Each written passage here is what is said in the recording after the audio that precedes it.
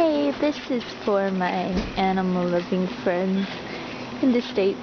My Swedish is not so good yet, but as you can probably easily understand, minkerna means mink. And trying to understand this, I think Ger means animal. I know this much. And pals, I think, means skin or fur. And the Alliansen is the political group that is like the alliance to care about German rat. And then Natburna Tangeri Gala Detodak Stenga closed the fur farm. Stenga Palsfarmerna. Stenga minkfarmerna. Forbjuda minkfarmerna. Forbid the mink farms. And as you can see, it's totally cold and snowy and icy around here. So people have a little bit of a better excuse for wearing fur. This is really interesting. This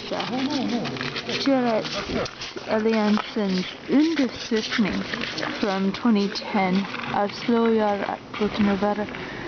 But as you can see, also people get really mad about this because this is like hurting their money or something, or maybe they don't want to see the pictures of the mink the way they are normally, just really cute little babies. And then that's a little bit graphic. I understand that's kind of painful to see.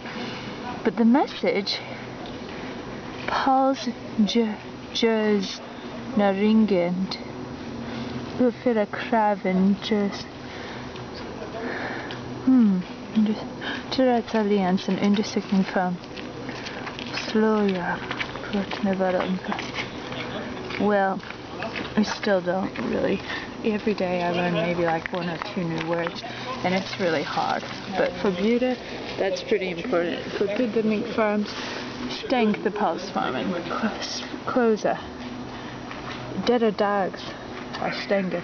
It is the day to close the fur farms. Wow.